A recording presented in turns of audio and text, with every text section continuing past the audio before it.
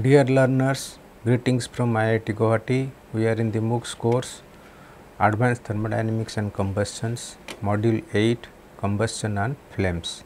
Till this point of time, we covered 4 lectures on laminar premixed flame, laminar diffusion flame, droplet evaporation and droplet burning. Today, we are going to focus on the last lecture of this module, that is engine combustion and pollution. Till this point of time, we have covered all the basic aspects of theoretical backgrounds and mathematical modeling of combustions, and in this lecture we will try to focus on application part. Number 1. Number 2, also we will look into the pollution levels or pollutions that comes out after the engine combustions. And if pollution has come out, then what is the criteria of its quantifications. So, these things will be the focal point of our discussion today. So, on this lecture number 32, that is engine combustion and pollutions, we will discuss about the combustion phenomena in petrol engines, diesel engines, gas turbine engines and rocket engines. And all these things will be just a preliminary conceptual thoughts how this combustion phenomena happens. Subsequently, till this point of time, whatever methodology or mode of combustions we have looked into, we will try to put a glimpse that how those concepts can be utilized in these engine combustions. And towards the last part of our discussions, we will discuss about pollutant emissions and how to quantify these emissions.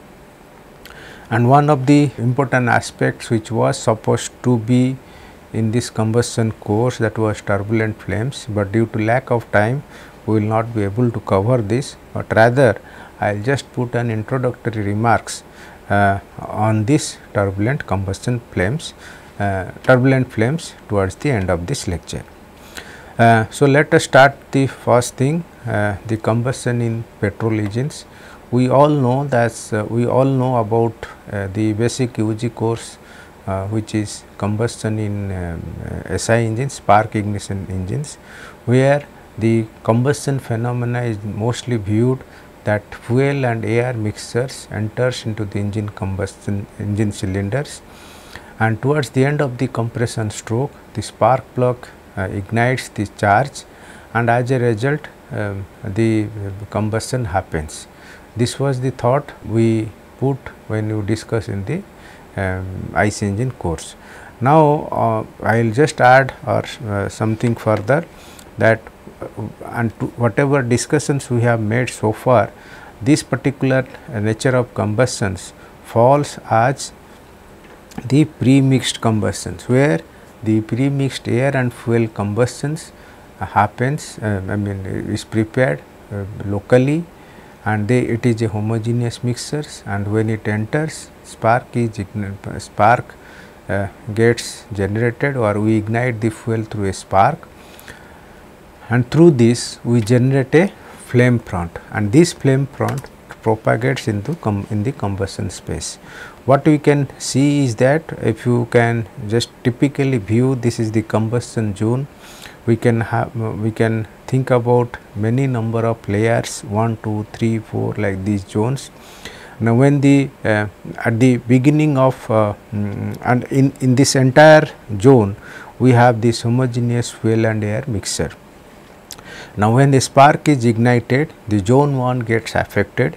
So, a flame front is initiated, and slowly this flame front moves to the zone 2, zone 3, zone 4, and as and when it propagates into the different zone, we can see that zone 1 would be, once it completes the zone 1 will be full of combustion products, whereas zone 2, 3, 4 and there not combustion has not been attempted or has not started. And subsequently, when the flame front moves through these zones, it keeps on igniting the subsequent fuels. As a result, entire cylinder space is covered with the complete combustion products. And this combustion process can be thought of three major regions. One is ignition and flame developments, and here this ignition happens through a spark plug because it creates an electric discharge. Then during the flame propagation phase, almost 80 to 90% of the charge is burnt, and because of this we find a sudden rise in the pressures. And towards the flame termination, that means when the combustion the flame plant reaches to the last zone, only 5% of charge is burnt, and that is viewed as the drop in pressures. Now, if you look at the pressure and crank angle diagrams or the subsequently pressure time diagram, we can see that at one particular location of the crank angle, ignition happens, and it starts with a slow rise in the pressures and followed by a sudden rise in pressures. And when the flame front is in the termination mode, the pressure peak drops down, and we'll see that towards the expansion stroke the pressure drops. Another important phenomena in the spark ignition engine is the knocking. So, what could have happened is that during a normal combustion process, if it happens if the flame plant which is initiated through this in the zone 1 subsequently burns the charge in the different zones, then we will have a normal combustions. And due to variety of reasons, if there is some rise in the pressures or rise in the temperature, due to some regions in the zone 3 or 4, not due to flame plant, rather due to self ignitions, then we can think about some kind of disturbances in the pressure pulse, and those disturbances are typically called as knock. So, in a normal combustion phenomena, the trace of the pressure time diagram is a smooth, and whereas with a knocking situations we will find towards the expansion stroke there is a kind of oscillations that drops in towards the end phase of the combustions. So, what we can say is that knocking, if at all has to happen, it is very likely that zone 4 is the most affected zone, or we can say zone 4 is the locations at which we can expect a self ignition due to knocking and as a result of knocking. Then we will move to combustion in the diesel engines. We all know that when diesel engines are governed with Otto cycles and it is a constant pressure based combustions, and here instead of the pre-mixed air fuel mixture, we normally do that air is compressed within the engine cylinders and fuel is injected into this chamber through an injection process. And we all know in our earlier discussions that we have seen two important concepts. One is diffusion flame, other is droplet combustions. First thing is that when a fuel jet comes through the injectors, it forms a flame jet. As you can see here, it is a diffusion flame jet. And when we have a constant density mode, we have analyzed one thing, that fuel jet injected into a quiescent air. Same thing we can view here, that when it is injected, it is in the liquid form, and when it forms, it sees a medium where it is already peak, it sees a medium with heated air. So, this fuel liquid droplets gets vaporized by seeing this environments.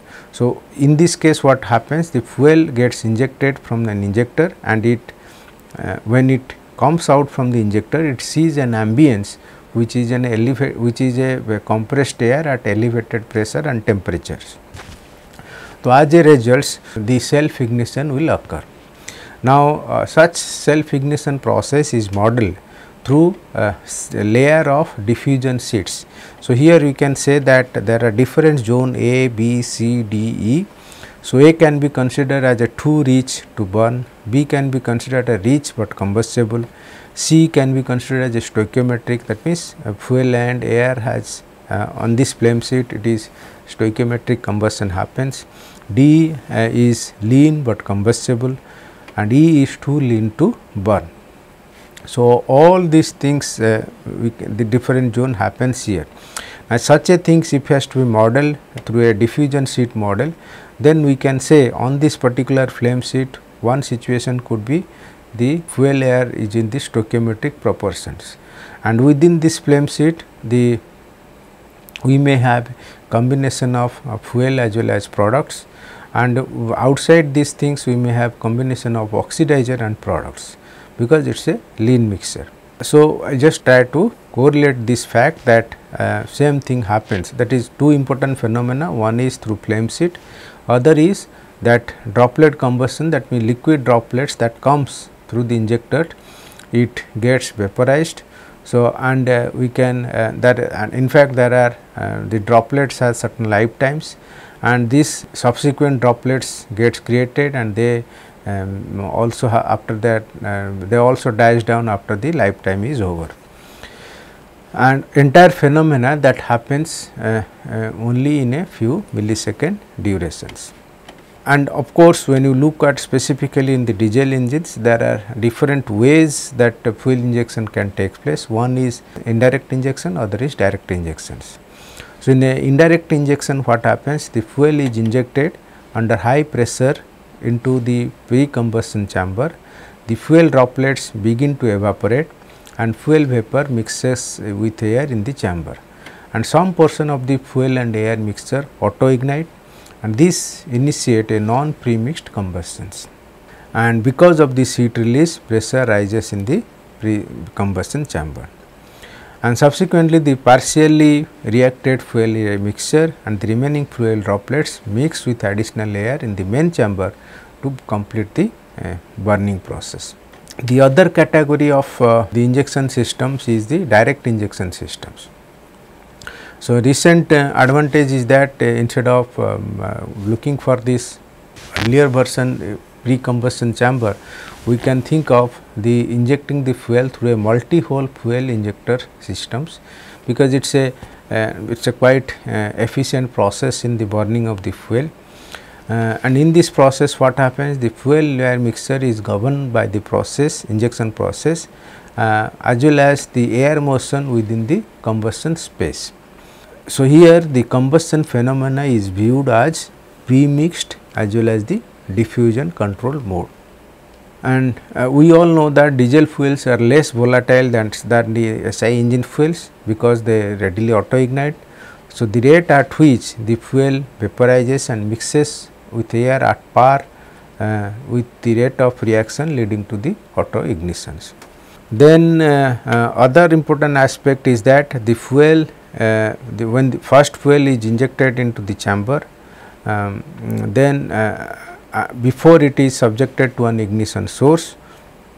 So, when you talk about the ignition source, it means that so in the entire combustion space there are some pockets or zones where it is expected that fuel can be auto ignited, and slowly once that auto ignition takes place, the flame front generated at that point, and subsequently with that zone the information is transferred to the other zones, or the flame propagates to the other zones, and side by side there are also parallelly fuels that is subsequently injected.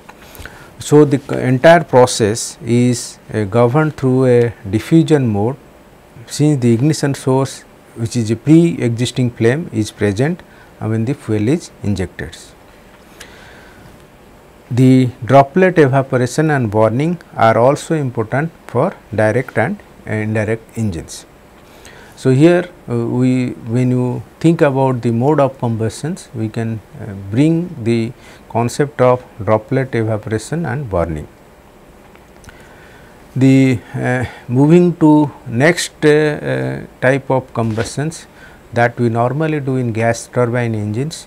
These gas turbine engines are usually employed in the aircrafts, So, here also it is similar concept as that of diesel engines, but with a different philosophy or different technology. So, if you look at the particular figure that talks about the schematic of annular turbine, which consists of a diffuser as well as nozzles, or it is basically an annular section, and in this annular section entire combustion process is modeled. So, if you look at this combustor, it has 3 different zones. One is primary zone, secondary zone and dilution zone. So, air that comes into the system, that means compressed air from the compressor unit comes into the combustor, and in these combustions we have fuel nozzles, and typically they are incorporated in the primary zones.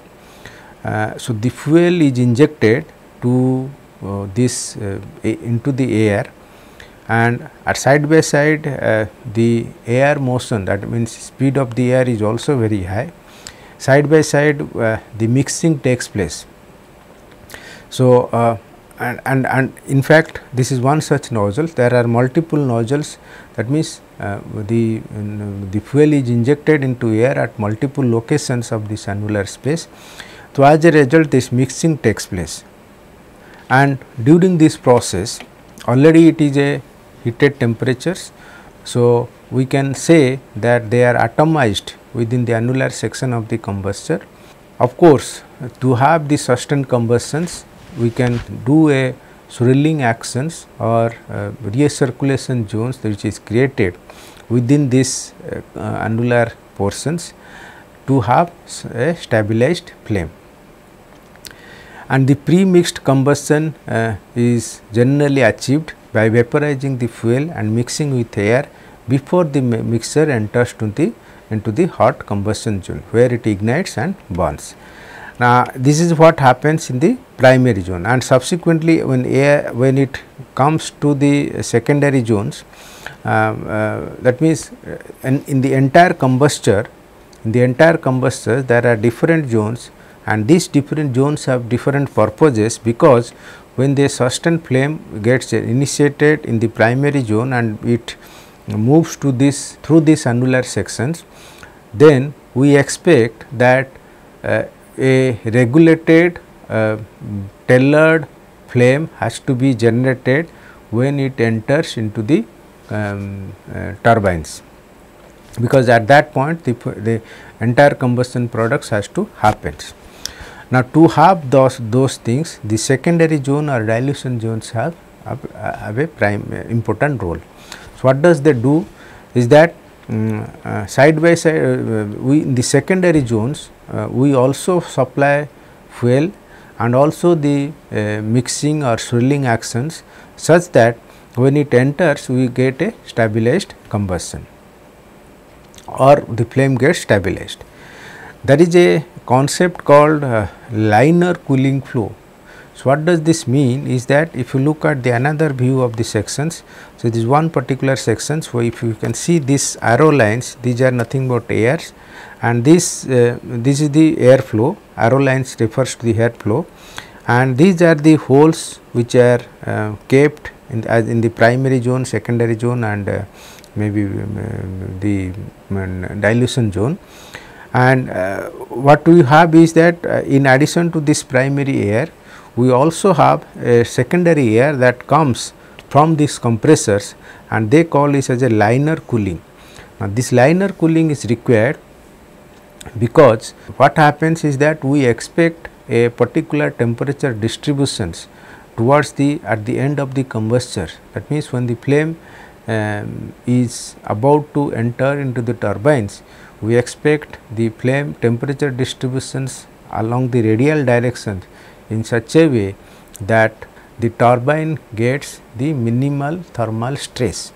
So, to have this we require this liner coolings. So, what do we mean by this minimal stress? Means that is where the role of dilution zone comes into pictures. What we expect is that if you look at turbine viewpoint, turbine normally faces the highest temperature in a gas turbine engines, and because of these high temperatures or hotspot gases, they can damage the turbine blades. So, in order to reduce this thermal endurance, we expect that there has to be a particular temperature distributions across the turbine blades, and what we expect is that the gas turbine temperature has to be tailored to increase it from blade root through a maximum, then decrease at the tip. So, the temperature profile has to be tailored in such a way that it should increase first, again then while it reaches to the blade tip, the temperature should fall down. So, there the role of dilution zone comes into pictures, and through this dilution zone we tailored the frame or give a particular temperature distribution pattern to the flame such that the thermal endurance at the turbine blades gets minimized. And such a temperature distribution pattern for the gas turbine combustor outlet is known as pattern factor. Normally, what type of temperature distribution we require at the end of the combustor is nothing but your pattern factor that has to be taken into account while doing this. And for this, the dilution zones, normally it is a kind of a cooling effect that is produced for the flame to quench, and subsequently entire combustion products has to expand. So, this is a different part of discussions. So, this particular concept talks about the gas turbine combustor. The next part, or when you travel faster, the gas combustion will not happen. We require some kind of other technology where we should avoid the use of mechanical devices. Rather, we expect that some the phenomena through shock waves or shock assisted combustion comes into pictures. So, what happens is that when you travel faster, it is faster, number one, and when you going to very high altitudes, there is a lack of oxygen or oxidizers. So, the rocket engines normally carry fuel and oxidizers in separate tanks, and these fuel and oxidizers are normally the liquid, typically liquid hydrogen and liquid oxygen, and the concentration in liquid is done because they have large energy density as compared to the gas phase mode. And there are two types of combustor, one is pressure fed type, other is pump fed type. What happens if you look at this particular figure, we have a high pressure gas, and this high pressure gas pressurizes the fuel and oxidizer tank through this propellant valve. As a result, the fuel is injected into the thrust chamber.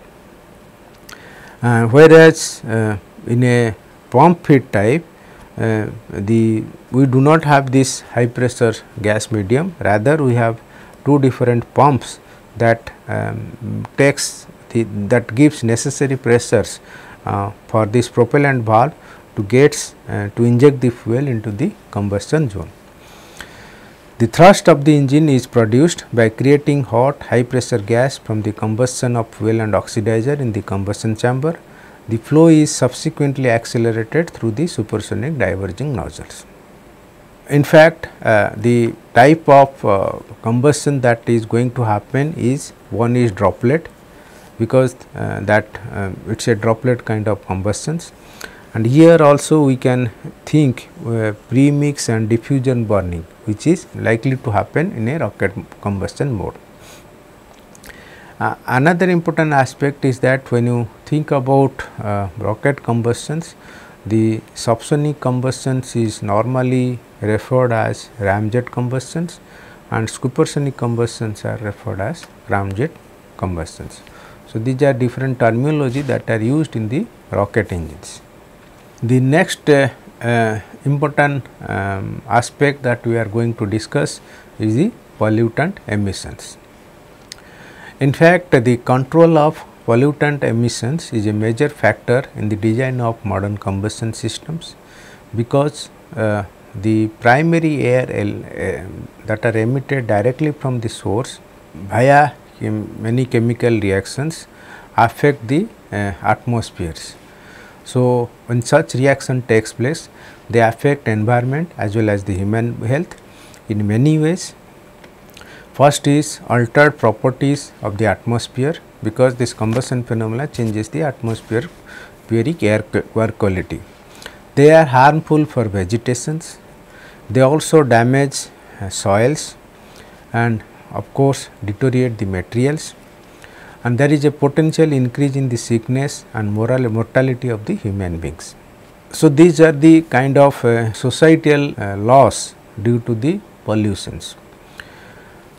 Now, typically in the engine combustions, the type of pollutants are, first thing is particulate matter. So, particulate matters comes as a soot particles, fly ash, metal fumes, aerosols that we can see in the atmosphere. Then we have sulfur dioxide in the form of SO2 and SO3. Then we may have unburnt or partially burnt hydrocarbons. Then we can have oxides of nitrogen, NOx, typically NO2 or NO. We may have carbon monoxides. Then greenhouse gases, they are N2O and CO2. So, all these things are the culprits for the human civilization. So, the origins of all these things are nothing but the pre-mixed combustion and non-pre-mixed combustions. Other possibilities could be we do not operate the combustion through a non-stoichiometric mode, or normally the combustion processes occur through non-stoichiometric mode or dissociation of nitrogen and impurities in the fuel and air. Now, let us see how those pollutant emissions are affecting the human life and the atmosphere. The undesirable emissions generated during a combustion process of automobiles and IC engines pollute the environment, and they contribute to global warming, acid rains, smog, odor, respiratory and health issues. Now, one of the major concern of the pollutants is in the troposphere, and this troposphere is nothing but the lowest layer of the atmosphere. And what happens there? The emission of NOx, and when you talk about the civil transport aircrafts, so when they at lower altitudes, normally they travel at 30,000 feet altitude. So, at that locations the question of emission of NOx becomes a vital factor.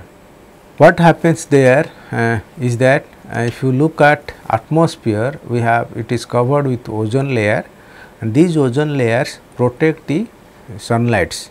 So, various wavelength forms of the sunlight gets protected through the ozone layer, and they do not come back to the earth surface. And but what this pollution does is that these pollutions creates or breaks that ozone layer. How? That is known as catalytic destructions. The catalytic destruction of stratospheric air ozone is through the formation of NO in the reaction mechanism has a deadly consequences. The removal of ozone from the stratosphere allows harmful ultraviolet solar radiations to penetrate into earth atmosphere. How? First thing is that when you have this NO formations, when it reacts with O3, it gives NO2 and O2. This NO2 again mix with O, it gives NO plus O2. Now, again this NO2, when it gets energy from the sunlight, it forms NO plus O. So, in other words means NO and O, they act as a catalyst every time those things are there, it keeps on forming NO, and because of this NO, O3 it breaks the ozone layer O3, because NO only reacts with an O3 to form O2. So, because of this reason we can say the ozone is destroyed first by reaction NO, while NO is again regenerated in the second reactions. And another important aspect is that monoatomic oxygen is highly reactive. So, it initiates many reactions. One of them is the ozone formation at the ground level as well, and which is harmful for lungs and biological tissues. Ozone, although it protects the sunlight, but at the ground level the ozone has a harmful effect for the human bodies. So, these are the side effects of the pollutants. Now, let us see how you can quantify the emissions. So, one way to look at the emissions is representing as a emission index. The emission index for any species which is formed due to combustion, if you denote that I, is the ratio of mass of the species to the mass of the fuel burnt by the combustion process. In particular, this emission index EI is a dimensionless quantity, but we typically represent like grams per kg of fuels, so that we can quantify in a proper manner. This EI expresses the amount of pollutant that is formed per unit mass of the fuel and independent of any dilution of the product streams or efficiency of the combustion process. And this EI can be treated as the measure of efficiency of a particular combustion process in producing a particular pollutants. The combustion hydrocarbons of fuels in air is determined through the concentration or mole fraction measurements, assuming the fuel carbon appears as a CO2 or CO. So, one way to look at is define the term emission index EI for the species I, mass of the species I which is emitted to the kg of the fuel burnt. Now, such things if you want to express in the molar form, we can say that particular the parameter of interest is either CO2 or CO, and we have to normalize the species I with respect to CO and CO2, and if each of them we can find out through these chemical reactions, and here X is the mole fraction of MW stands for the molecular weight. So, these are the by definitions. Other way of to quantify these emissions, normally the emission analysis is done through a gas analyzer. We take a strip of gas or certain quantity of the gas at the end of the combustion pipe. So, taking that sample we try to measure. Now, if you look at particular combustion equations for a hydrocarbon fuel, if you say CXHY is a fuel and it mixes with air with a quantity of oxygen and 3.76 a quantity of nitrogen, then it gives CO2. Ideally, it should give CO2, H2O, O2, N2, and there are some stress species, and these stress species could be formation of CO, NO, depending on the nature of the mixture, they can be like this. Now, here the one important point is that whatever trace species that appears in these reactions, that can be controlled through the quantity B, means that can be linked or that can be correlated the equivalent quantity of oxygens through the parameter B. So, for that reasons we say that we define a parameter called as a concentration corrected to particular level of O2 in the product stream. That is typically referred in the literatures to have a kind of a proper comparisons. And these corrected concentrations is either represented as a wet basis or dry basis. Now, to represent dry basis, what you say that if you look at reactions, if suppose if you want to calculate on dry basis, the concentration of Xi and dry will be Ni, that is number of moles of species I divided by N mixture dry. Now, when the total mixture number of moles for the mixture needs to be calculated, then this H2O has to be ignored. Now, when you calculate with respect to weight, the H2O has to be included. That means, the coefficients of H2O, that is Y by 2, has to be included in the total number of moles. I am not going into details. So, once you take the balancing, different formulations can be made, like N mixture by N dry and N mixture weight by N by dry. We can frame the Xi as a ratio of these dry to wet combinations. Another way of looking at that, let us take that when we are measuring the emissions through gas analyzers, we are measuring at certain level of level 1. So, in the level 1 we are measuring some O2, and this things has to be corrected to another level O2, which means that if I change the or if I control the combustion parameters, so that we can get another level O2, then what would be the concentration of this species. So, basically distress species regulations can be controlled through with an appropriate measure related to the oxygen concentrations.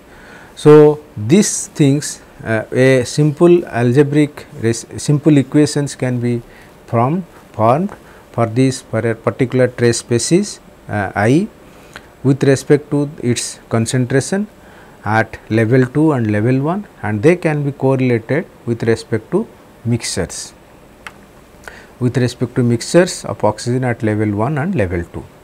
So, these things will explain when you solve the problem. Solve a numerical problem towards the end of this class, we will explain more details onto this.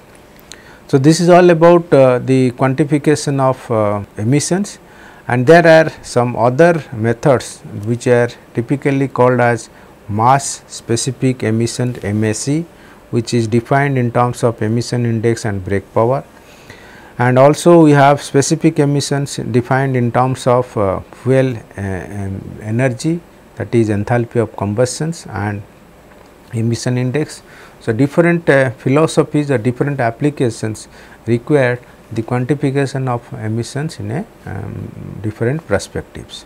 This is all about the content. Now, I am going to the last segment, that is which was supposed to be the part of this course, but due to the lack of time and lack of the nature of the course, it is very difficult to follow this turbulent flames, but rather I will just end this combustion with an introduction to turbulence flames. So, in the combustion mode we discussed pre-mixed combustion, non-pre-mixed combustions, laminar pre-mixed flame, diffusion flames, droplet combustions, droplet burning, all these concepts we have introduced.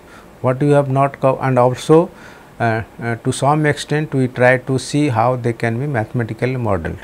By looking at these equations, we can make a judgment that when we go when you bring more number of equations, the complexity becomes tremendous. I mean, it is very significant complication happens.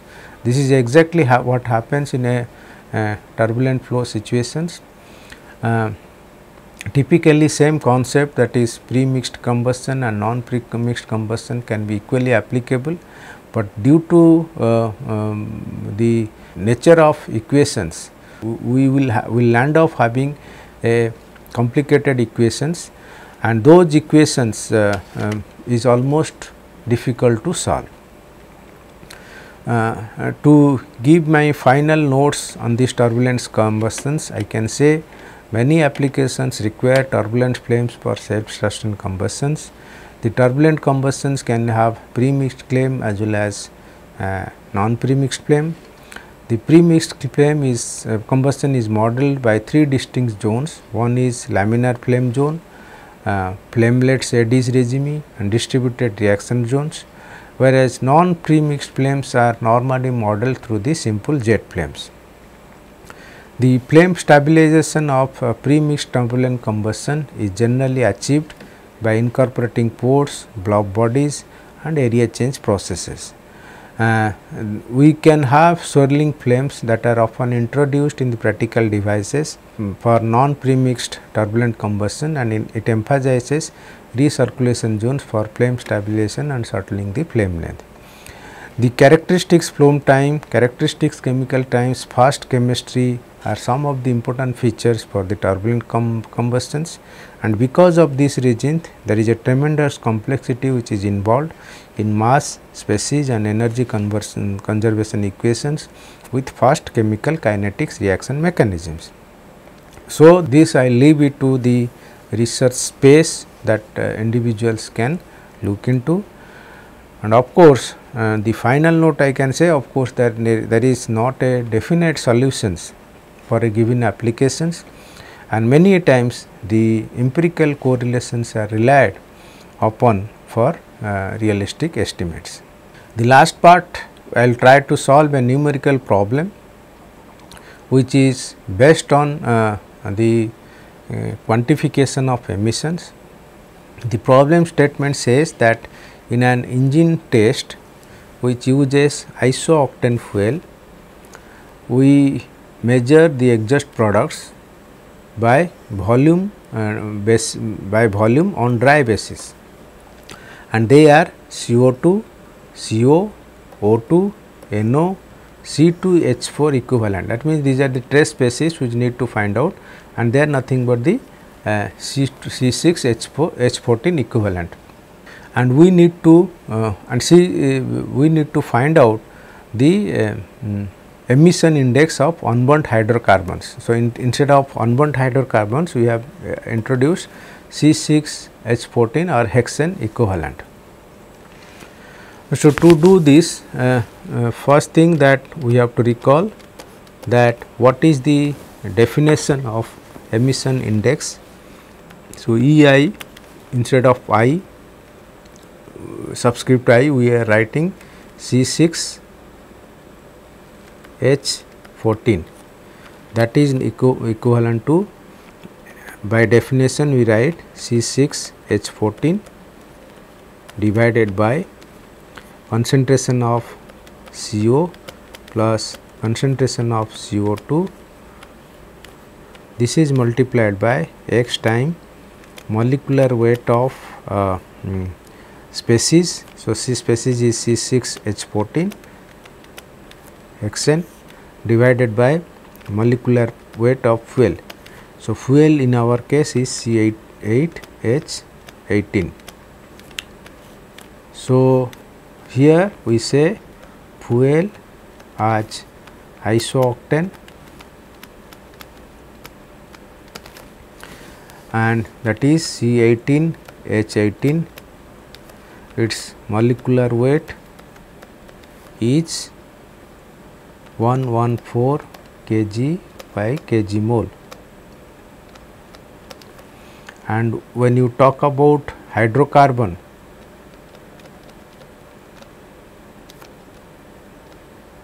and this is hexane equivalent,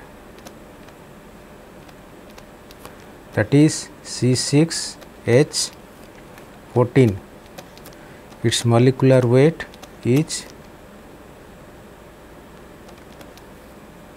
86 kg per kg mole. Now, what is X? X is number of moles of carbon per mole of fuel. So, we have 1 mole of fuel will contain 1 mole of fuel C18H18 contains number of carbon as 8. So, we can say X is equal to 8. And what data has been given? The concentration of XCO. XCO is given as 0.1%, that is 0.001.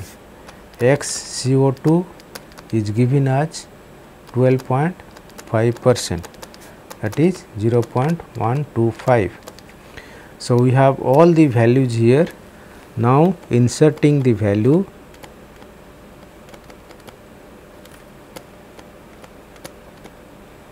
then we can estimate EI, emission index, with hexane equivalent C6H14 as 0.0172 kg by kg of fuel, and ideally we write it as 17 gram per kg of fuel, which means if you take 1 kg of isooctane, that is C18H18, it will give you 17.5 grams of unburnt hydrocarbons equivalent to hexane. So, this is what it means. Next thing, for the same problem, we are going to find out NO concentration on weight basis, and for this problem we have to recall the conversion of dry concentration to wet concentrations. So, for that things we have to recall the expressions X NO wet is nothing but X NO dry, then N mixture dry divided by N mixture wet.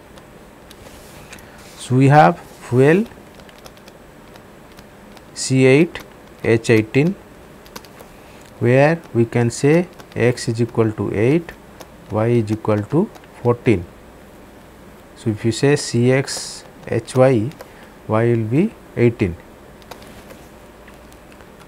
So, this is fuel, and this ratio